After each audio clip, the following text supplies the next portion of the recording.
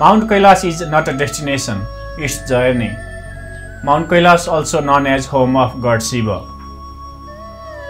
Mount Kailash is hero of mythological legends and an ultimate spiritual destination.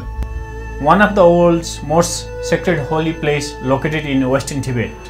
It is standing at the altitude of 22,000 feet, where thousands of pilgrims and adventure lovers do the Kailash Mansarovar tour every year. If you are preparing to travel to Mount Kailash, you are kindly requested to be fully aware that it is really demanding tour where you will be spending most of the time at high altitude. Basic fitness is required to complete this trip.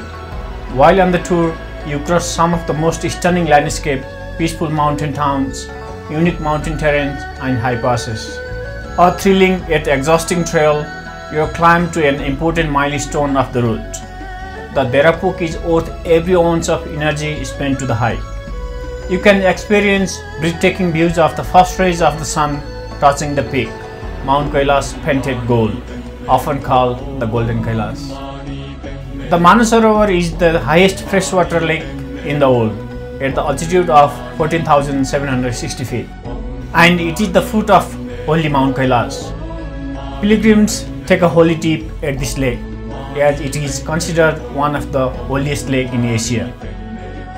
The trip to Kailash can be started from Lhasa or any other border entry points of Nepal or India, even from mainland China. Today I am answering some of frequently asked questions by the travelers. Number 1. How many days are required for Mount Kailash trip? A minimum of 10 days trip from Kathmandu to Kathmandu by land, as there are a few alternative routes, some are a bit longer and some are a bit shorter. As a travel agent, I recommend you to choose a drive in and out from Kathmandu as a better option. Number 2. What about Tibet visa and permit? Yes, a visa and permit is must for the Kailash tour. As per the latest rules, you have to be in Kathmandu for 3 working days for the visa and Tibet permit process. We need to submit your original passport to the Chinese embassy. After all paperwork finished, you may begin your trip to Kailash on day 4. While staying in Kathmandu, you may do some sightseeing tour around. Number 3. What is the best time to travel?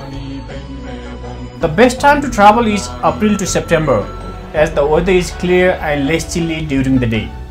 The visibility is good while the temperature is bearable during the day, but at night it falls below the freezing point. Hence, warm clothes are suggested and proper acclimatization is necessary for the preventing altitude sickness. Number 4. How difficult is Kailash Mansarovar trip?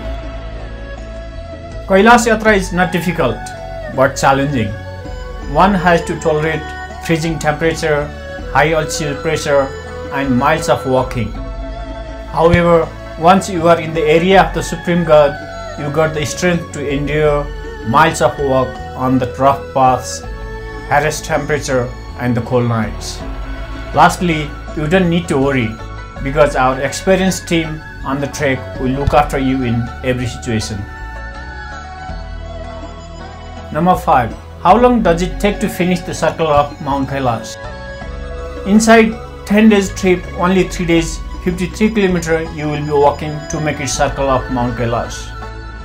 Rest of the journey by driving. We believe that the journey of 53 km washes away all our sins.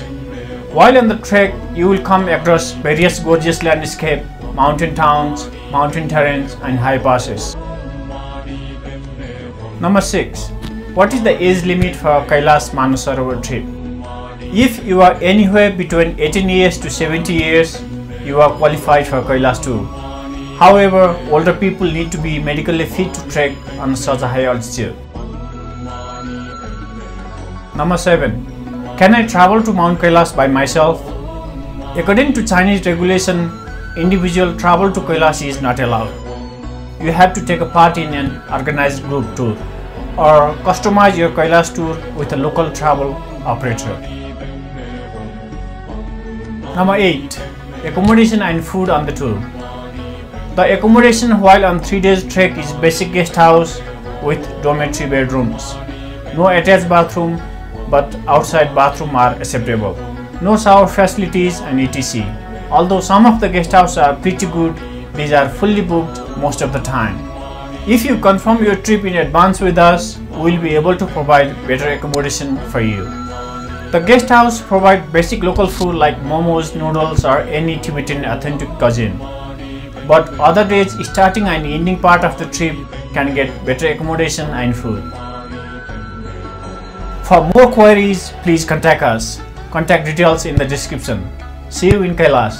Namaste.